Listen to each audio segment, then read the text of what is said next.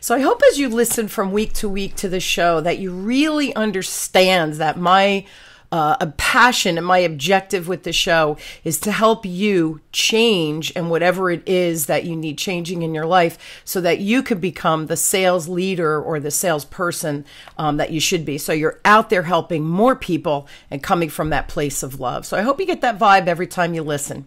Additionally, if you do love the show so much, I would love for you to either go on YouTube, Apple Podcasts, wherever you listen or watch the show. Please do a review, rate us, and leave your comments.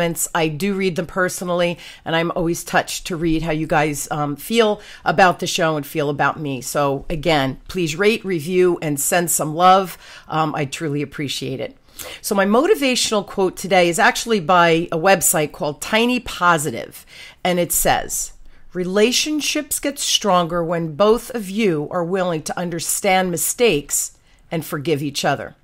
So do you have a solid and healthy relationship with your significant other? And are you able to be honest and playful with your partner? Or do you always need to kind of be the one that's in control? So what does this all mean? Well, of course, today I have an amazing expert. Her name is Laura Doyle, back for the second time. Now, Laura has a passion for helping women fix their relationships so they feel desired, taken care of, and special no matter how hopeless it seems. Now, Laura was trying to save her own marriage when she stumbled on some ancient wisdom and wrote a book that accidentally started a worldwide movement, My Kind of Lady, of women who also want to fix their marriages and make them playful and passionate again.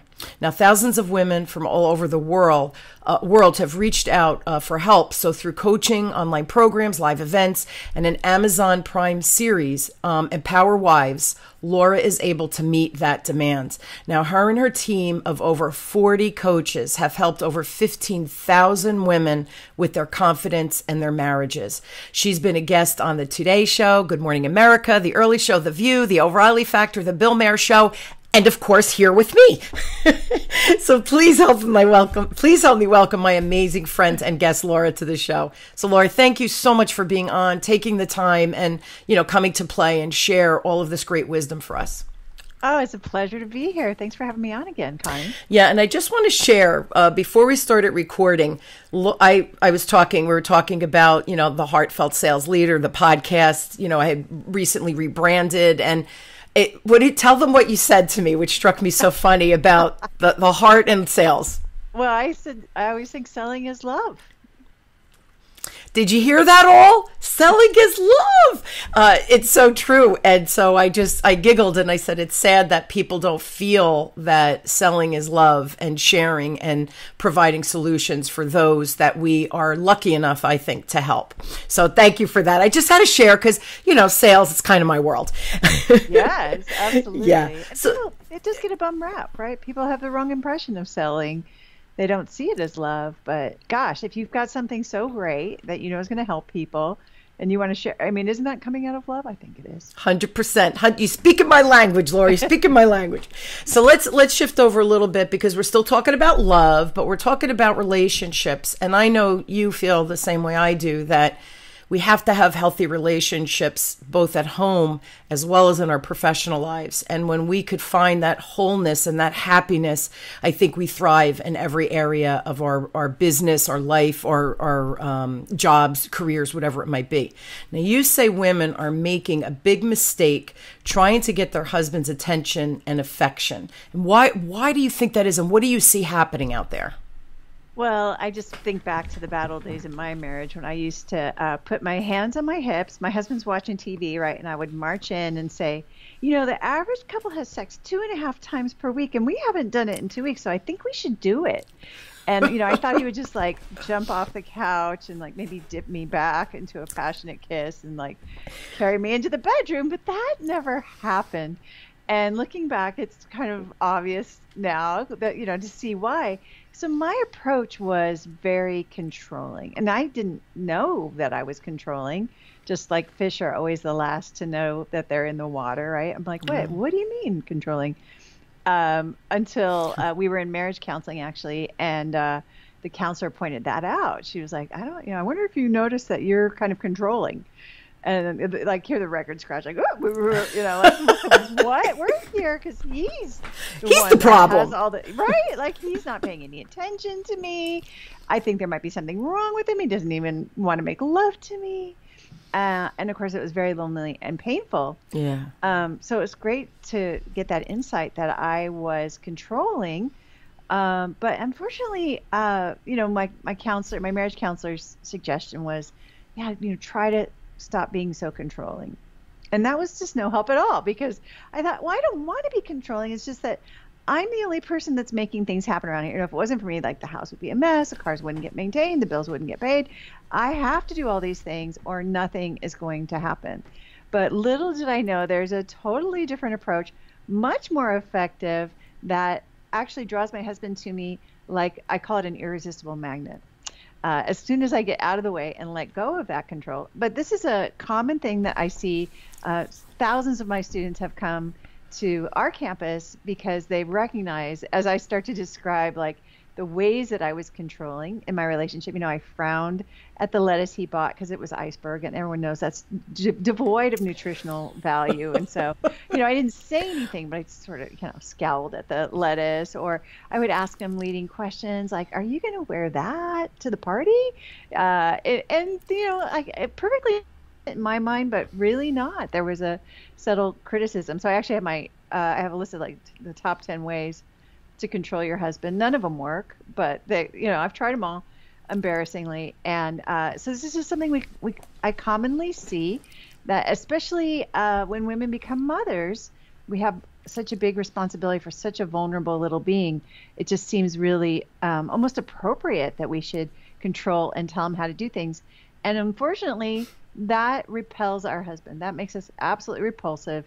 Never going to draw him closer to put your hands on your hips and say, I think we should have sex, like I used to do. So, you sexy woman, you right? sexy woman. I was like, hot. But here's the funny thing: at the time, you think, he's going to jump off the couch and go, yeah, baby, yep. let's go in the bedroom. And it really has that opposite effect. So now you mentioned the top 10 things that you see. Can you share what those top signs are that maybe we are controlling, but we don't think we are because we think we have to? Everything you just said, I'm like, right? Yeah. What are those top things? Well, I would say the number one most common way that women are controlling without realizing it is that we try to help our husbands.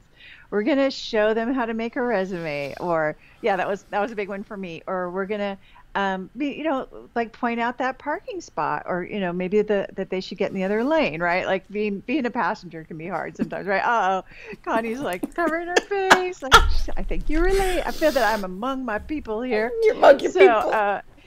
Any time a wife is trying to help teach her husband something, in my experience, that is the same as control. In fact, there's absolutely no difference between being helpful and being what I consider now a controlling shrew. Because think about your mother on her worst day when she was maybe telling you, what you should do with your life, or, who you should date, or what, right? Like, it's repulsive. You just want to get away from that. You leave tire tracks in the driveway, right? Trying to get away from control and being helpful. You're going to show him something, like how to diversify his portfolio or whatever. That is always going to come across as a repellent instead of the desired outcome, which is like he's going to benefit from your knowledge and you'll both be better off.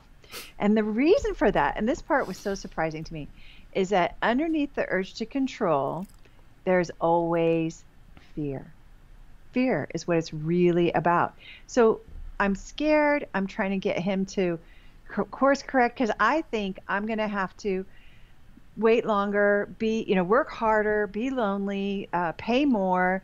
Something bad's going to happen to me if I don't tell him what to do. So it's really the opposite of trusting somebody, which is exactly what we do when we're first falling in love. Like, right, you just go, oh my gosh, you're the most amazing, most capable, talented, funny person. And then at some point that familiarity really does breed contempt.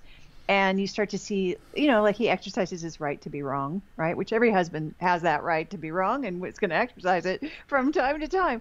But it can be scary. And so then that fear arises. And then that's the moment where you get to decide, am I going to use am I going to act on this fear? Am I going to be controlling in this moment? Or am I going to choose my faith, my trust in my husband, and let him maybe get some life lessons instead of wife lessons?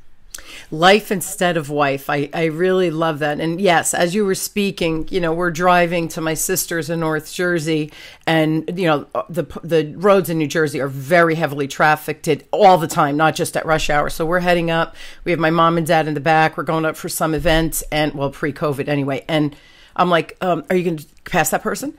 Okay. And he looks at me and says, the maniacs are out. I'm not there. There's no fire that I'm rushing to. In other words, he politely tells me, can you sit there and mind your own business?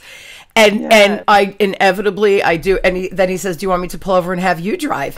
And I always laugh because he handles me well. So Laura, here's the thing. My husband truly does handle me well. But everything you've said, I definitely have done. So you are amongst your people. Here's the other funny thing. I remember right before we got married, I was with my mother-in-law. We were doing something for the wedding, and she was helping me.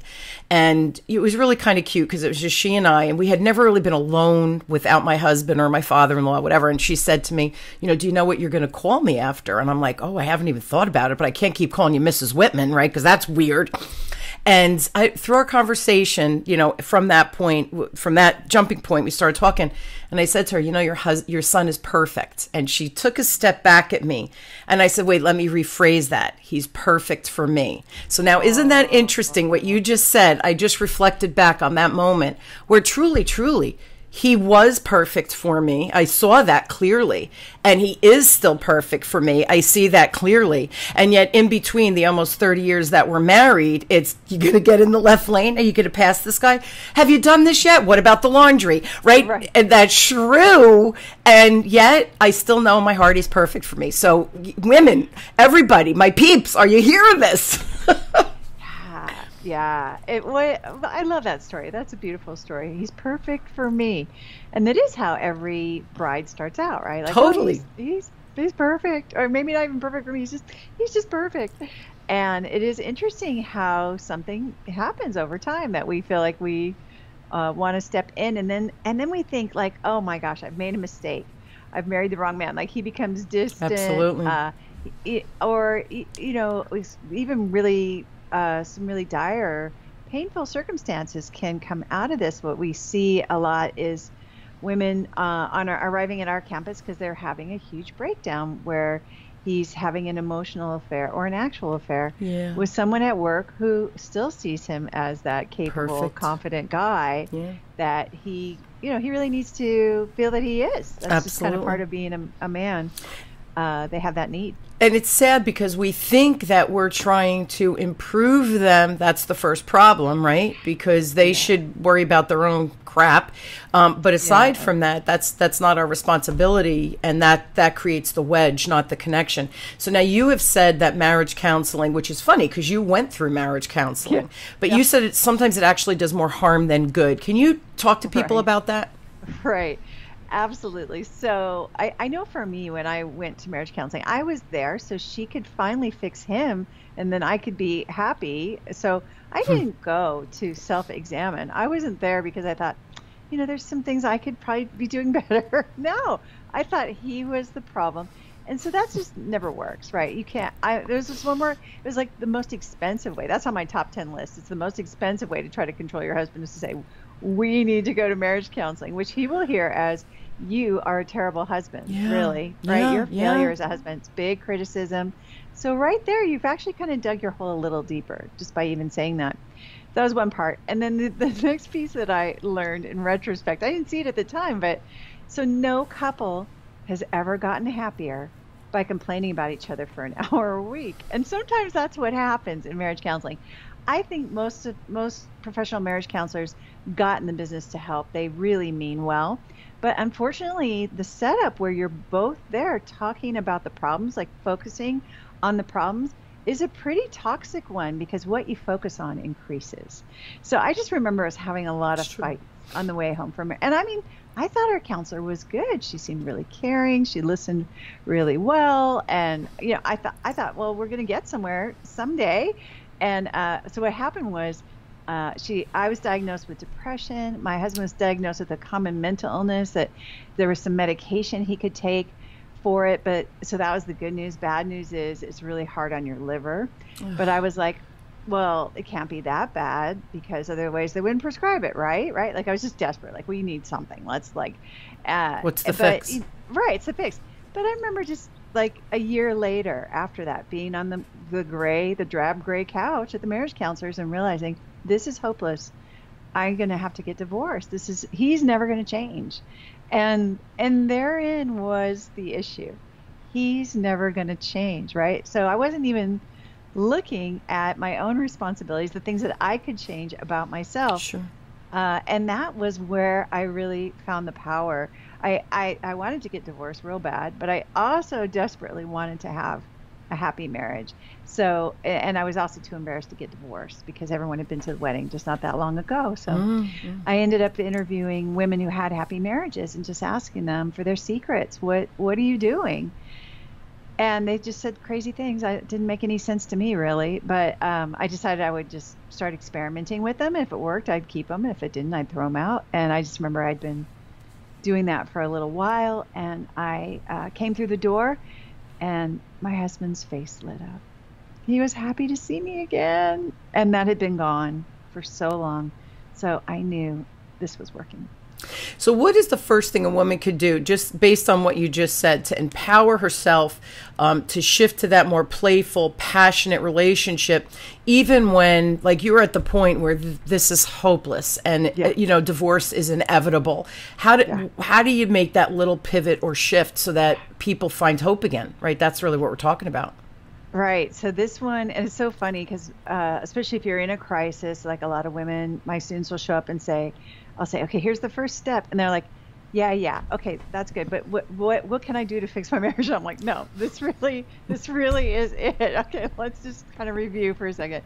And I love it.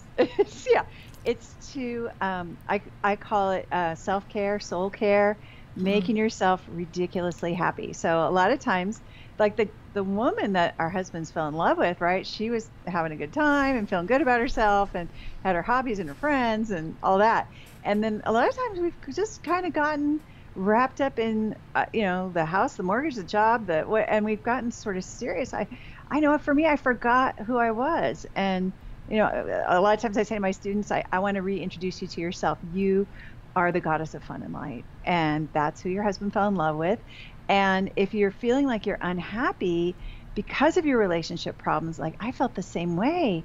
But the part that was really surprising is it's not my husband's responsibility to make me happy. In fact, he couldn't do it. Absolutely. Because I was so committed to my misery. At some point, I just got really martyr-like. And I was, I had depleted myself. I was exhausted all the time. I was working and, just doing all the housework because I was doing it my way. And, I was trying to control him to do it. And that was backfiring so much, right? So he had really dug his heels in, like, I'm not going to do things your way when you tell me, right? So I felt like he's just so irresponsible.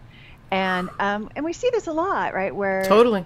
And then you make the case like, oh, okay, well, he's just a big loser pants. So that's, I guess, I'm just gonna have to suck it up and do this. So finding what made me happy again. And so for me, that included, like, I love to play volleyball. Now that's my one of my big passions, but even just something simple, but I consider it an act of courage, like taking a nap, just realizing like, okay, I'm out of it. Like I'm too tired to be pleasant right now. Nobody better cross my path or it's not gonna go well for them. I'm just going to march myself into the bed, for 20 minutes or something and just give myself that break. And it's so funny. I'll get up from my nap and my husband's all like, hey, what you doing? How are you? What's going on? Hi. And so that magnetism returns as soon as I restore my presence of mind. And this is really important, Laura, what you're saying, because women, probably men to a large extent, we forget to do that self-care and that self-love. And they really do go hand in hand, to give ourselves that downtime, or to give ourselves permission to not have to, work all the time or take care of the kids all the time, or to be the director, right? We have to be the director. And I remember one night we were in bed and, it's funny, pay the bills, do the housekeeping, do this, the kids were little. And then I started my business, and my kids were 1 and 4, right? And it was just go, go, go, do, create, be. And I remember one night in bed, I said to my husband, so I'm the general. And he's like, yep, you're the general. And I go, guess what? Here's the baton. You're now the general. I want to be the soldier. You tell me what to do and I'll do it, but I'm done being the general. I'm tired. I'm worn out. And it was this made us just laugh even harder. And so I'm handing, visually saying, here's the baton, take it. And he's pushing my hand back. I don't want that baton. Right. And I said, so it's okay for me, right, to take on this responsibility. And it was interesting because it spurred a conversation of, we laughed, right? We went to bed. And then the next day I said, I wasn't totally joking around. Like, I'm tired and I can't call all the shots. I have 50 balls in the air and it's a lot. Like, I can't keep doing this. And he said, well, what do you want me to do? And I think I shared this in the last one. I'm like, can you do the laundry and the food shopping? Like, it's another thing that I have to fit in. And done. Like, that was it. Done. But it was that conversation of, I don't want to do this anymore. Like, I am worn out. And, trying to start a business and you have 2 babies at home, you can't even think straight because you're still up in the middle of the night and all those things. And I have to engage and train and talk to people, where I'm like, doing blah, blah, blah. It was craziness, but you have to ask, I think. But let me tell you something, because I am a control freak too, Laura. It's hard to ask for help because it's a sense of failure, a sense of vulnerability, a sense of I can't do this, I'm not good at all those record players, right? The screeching of the record player of I'm not good enough. Based on all that, what's the number one way that women that are listening especially can become that irresistible magnet that you keep mentioning, right? How do we do that? Well, it's funny you should talk about how hard it is to really kind of say, I can't do something. And to look what happened, I just love your illustration too, right? He stepped up with the laundry and with the food prep. And really, in some ways, that actually did contribute to making you an irresistible magnet, if you can believe it. And I was raised the same as you, Connie, and I think so many women who are listening, right? Like, I can do anything I want, right? I can do everything. And that's the part where it gets to be the lie, right? I can do everything. No, I can't. It's too much for my nervous system. But I can do anything I want, but I can't do everything that I want. And for me, it was really shocking to learn that when my husband sees that vulnerability, when I get to the part where I'm like, I can't, this is too stressful for me to pay the bills. I can't handle this. It's hard to say. It makes you feel squishy inside. And it's one of the most attractive things ever. Vulnerability is part of what creates the fascination that leads to lifelong commitment. So when you said, I can't, laundry and food, and he's like, I can do that. He got to be your hero and save the day. Like, ta-da, I made dinner, right? And you got to be like, oh my gosh, thank you so much. I feel so taken care of. Absolutely. That creates a virtuous cycle. So that actually is one of the key, that's one of the 6 intimacy skills, is finding your vulnerability. It's even, letting your authentic tears show. We distinguish that from waterworks, which can kind of have like an underlying complaint or manipulation. Sure. But when you're authentically sad, like you're worried about your mom because she's sick, or something, or you're just scared because you're giving a talk tomorrow and you're just not sure you're ready for it, or like that piece and he can come in and be your knight in shining armor. Super, super magnetic. Yeah, and this is important. So my mom, several months ago, my dad's 90, my mom's 91 at this time. And so a few months ago, she had a tear in her intestine. So at 91, going through surgery, like you can imagine. So, and the medication for anyone who has elderly parents, when they put you under the anesthesia, and then she's pretty good with the pain, but they had to give her a little bit of the morphine after to get her to be able to rest and sleep. Well, the medication wreaked havoc. She was hallucinating. we thought, wow, like she's losing her mind, this poor little woman, right? So my siblings and I were trying to be round the clock because you never know when the doctor's coming in. We had to advocate for her. She was giving the nurses a hard time, which isn't like, so all of these things. So, and I was trying to launch a master class. So I was working 12 hours a day and then trying to pull away and get to the hospital. And then she was in rehab and and so we were trying to have all this coverage. And I remember my siblings were like, well, you know, you have to do. And I'm like, oh, okay, I'll be there. I'll do it. I'll make it work. And I'm thinking, how am I going to make it work? I can't create more time. So like I was spiraling, and I remember came home, and I don't cry, Laura. I'm the type, I cry when the stress has reached such a pinnacle point. It's definitely a release for me. So I'm not a crier, like you said, the waterworks, the drama. Not me. That's not who I am. And I remember came in and I sat down, and he looked at me and I burst into tears. And he's like, what? And I go, how do I do all this? I don't want to let my parents down. I don't want to, you know, all of the things that were in COVID, and I was creating this whole new division within my company. And, you know, it's 12-hour days, 7 days a week. And I don't mind doing that. But now there was this layer of life, of responsibility. And I tell you, I thought, this is it. They're going to put me in the funny farm because I can't, I have to sleep. Like at some point I have to actually sleep. And he just hugged me and he said, we're going to set boundaries. We're going to do this. You're not, forget about the launch. We're postponing that. And he just logically, and it was everything I should have known, but you're trying to be everything and do everything and create, because now income had stopped because of COVID. How can I bring income back? All of these pressures from every area of my life, right? My kids are now home, and COVID, it was mayhem. And he just said, this is what you're going to do. I'll text your sisters. I'll And I looked at him and I was like, I was drained, but I said, oh my God, like, how did you just do that for me? So that's the hero. But can I tell you, it took a long time, and I don't let that happen often. So I hope everybody listening is understanding that point of total vulnerability and of I'm lost now. I couldn't find I couldn't see the path anymore because there was so much coming in on me. One person, how do you do this? And my siblings don't have businesses, so they have no idea the commitment that it takes, because you go to a job, you come home, and you're done. I'm never done. So done. This is, but how many women do you see that we think we can add more, and you have a breaking point? So it's hard to be vulnerable. I totally hear that. What are the biggest challenges that you see? Because you're talking to the pandemic, right? I had to shift, I create a whole nother division within my business. That's a lot of work. What are you seeing with the pandemic with couples? Because I'm sure my story is not alone. Definitely, you're not alone. Although I just applaud you for letting it just be okay. That you kind of, I call it the accountable mesh. You're like, you know.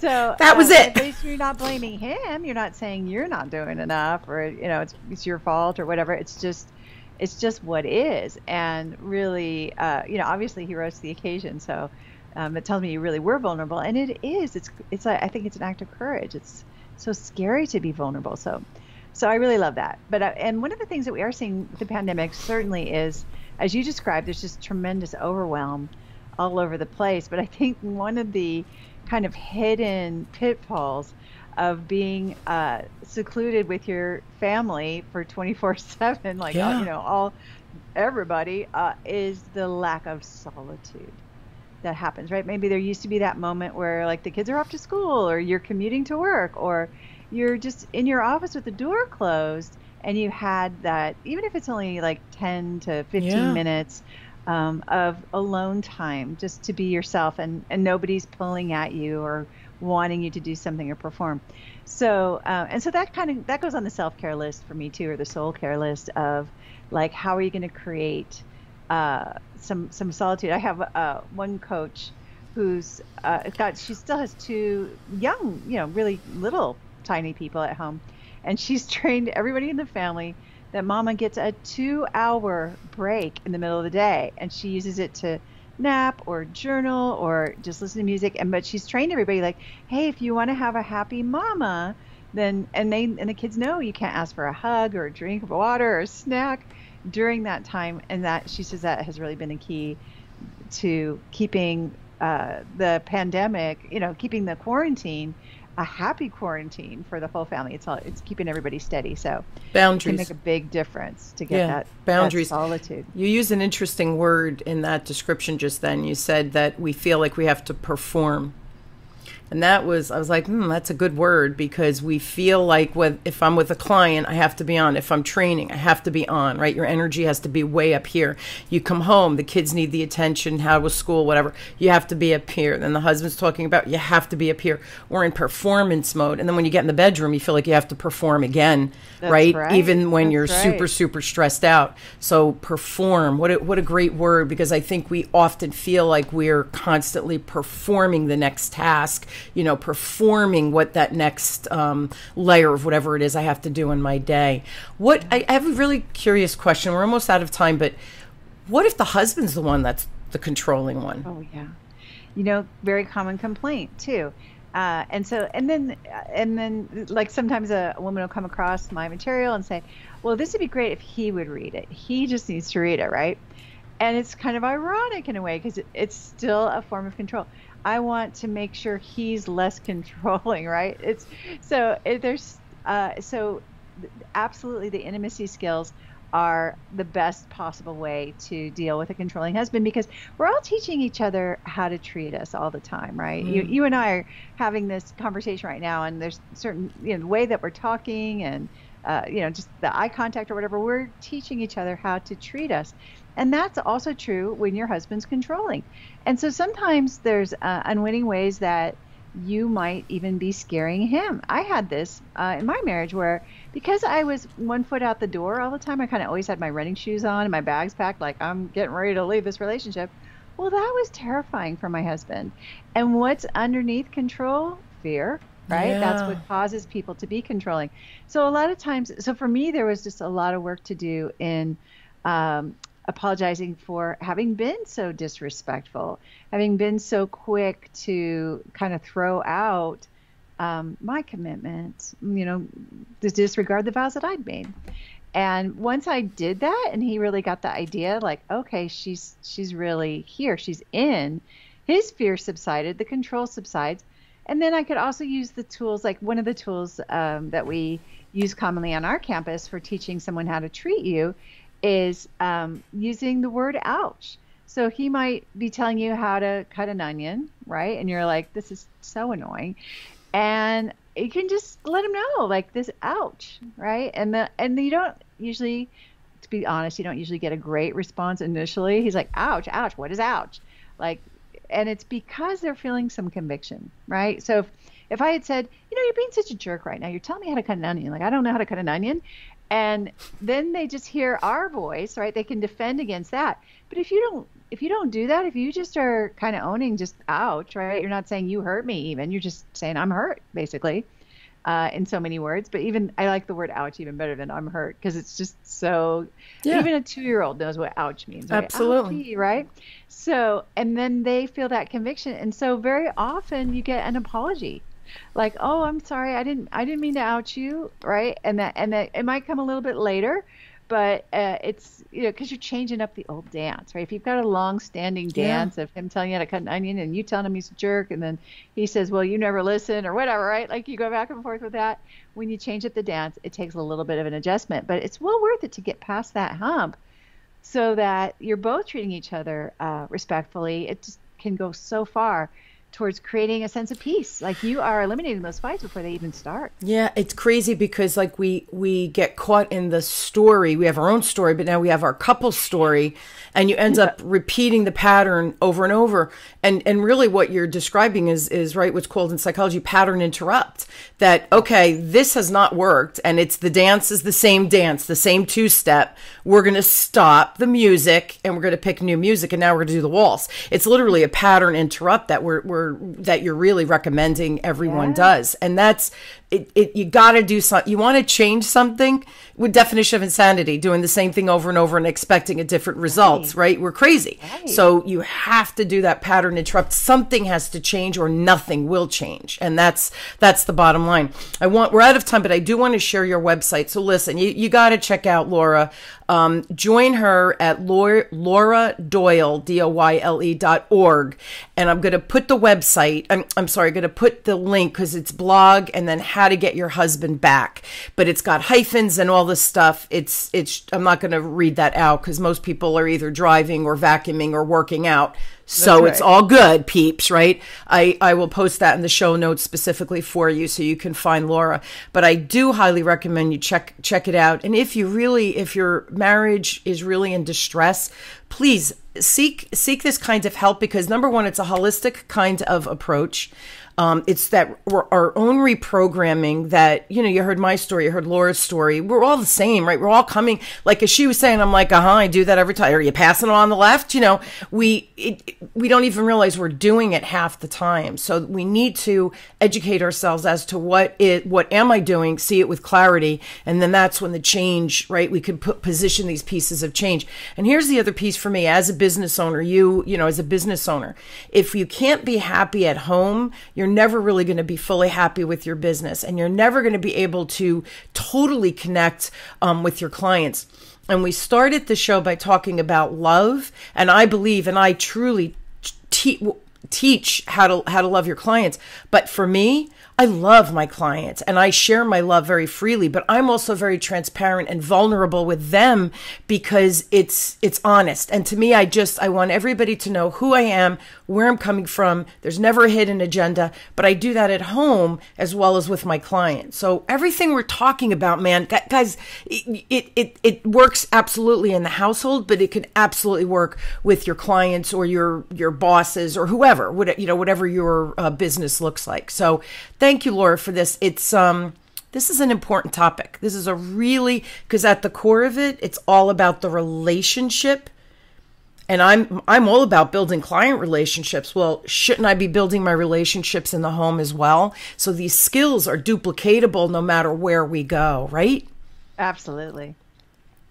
Yeah, thank you for being on. And I promise, guys, lauradoyle.org, and then I'll put the blog and everything. Connect with her, pick her brain, hire her, read her books, whatever it is that you need to do. But you really need to, we all need a little Laura in our lives, needless to say.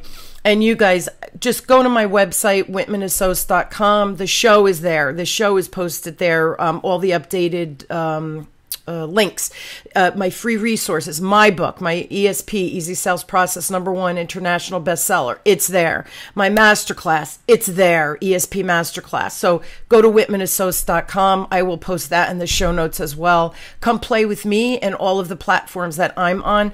Laura and I love helping people just share the love. I guess really that's the easiest way to put it, right, Laura? It totally is. You nailed it. Yeah. Thank you so much. Thank you always for being on. And we always have such great conversations. And we get a couple of giggles in there too, which is always really nice, right? Hey, this is life. We got to have fun. Yeah, absolutely. 100%. So fun being on. Thanks for having me. Always a pleasure.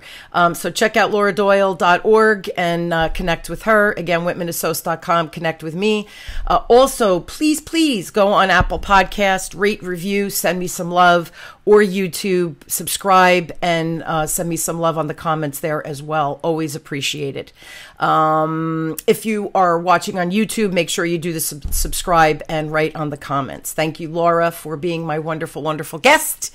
And I hope you guys will join me weekly as we question, build, and discover together that building a client relationship, building that love, sharing our wisdom and our expertise, it's easier than you think. And I truly hope my guests and I, and the tips and strategies and ideas we share with you, take them, implement them now. It's all about action and getting those results. Make it happen, okay?